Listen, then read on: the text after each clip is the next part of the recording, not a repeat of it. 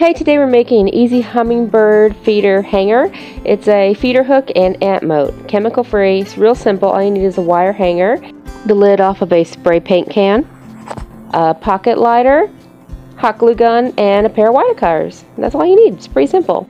And if you're like me and you love hummingbirds, having a bird feeder out is a great way to obviously keep them around. And as you may know, if you have hummingbirds, there is a good chance that you could create a little habitat for other animals maybe you didn't mean to, like ants. Now, don't get me wrong, I love all animals, and ants have their place in the ecosystem, unlike human beings. We just don't want them on our bird feeder. Now, the reason I know how to do this is because this is what my mother used to keep ants off of her bird feeder. And they do actually have ant moats at the store, but I noticed they have pesticides. And honestly, I'd rather use water than pesticides on my bird feeder. Any old wire hanger will do. If you're the type that doesn't have wire hangers, well, all you need is a thick piece of wire and it will work just the same. And then you need a cap off of a spray paint can. See a little moat in there? We'll need that. I'll explain later why. And a pair of wire cutters and hot glue gun. It does get hot. Make sure not to burn yourself. Speaking of, you need a pocket lighter. Nothing drastic, simple little lighter. We just need to heat up the wire to poke through the cap. So what we do here is cut the bottom part off of the hanger. Now you can go all the way up top, right up here, straighten it out, and just have a longer wire, a longer feed, but I'm just cutting the bottom off right here. And then, now I'm doing the best I can. I'm a one-woman production, people. This is the best I can do by myself, holding the camera and trying to explain how to do this. So I will show you something first. Look at this lighter. You go squirrel. I mean, that's the cutest thing ever. I just had to show that to you. Okay, so anyway, we're going to use the lighter, heat up the wire to poke through the cap.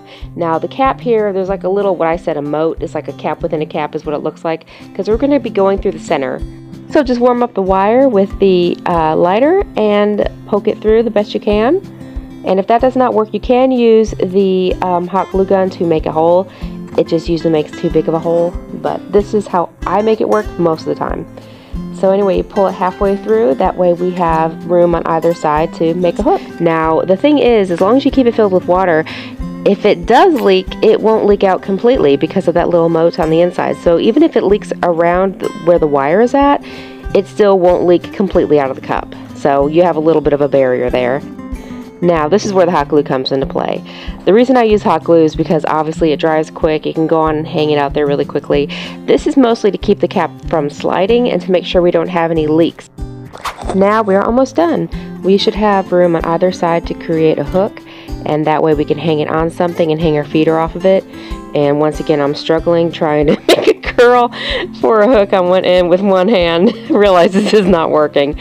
But anyway, when you're done, you should have a hanger, an ant moat, and you can hang out your bird feeder and watch your hummingbirds enjoy. So if you're like me, wondering what I'm going to do with all these wire hangers or how I ended up with them, now you have a use. You always have a use for something. I just think they're neat.